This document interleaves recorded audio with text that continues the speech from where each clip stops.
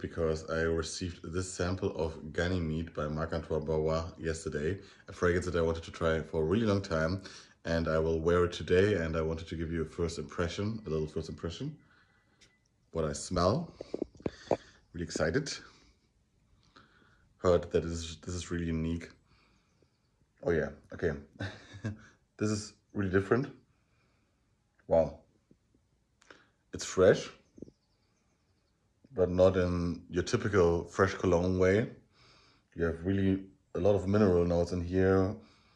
I can smell the saffron. I looked up the notes on Parfumo. There's a lot of saffron in here, guys. That makes this a little bit spicy. And you have this leathery undertone. It's really hard to describe this fragrance, I think. It's really not blind buy worthy, I would say. This is really different. I have to wait till the dry down, but I think it's a nice fragrance.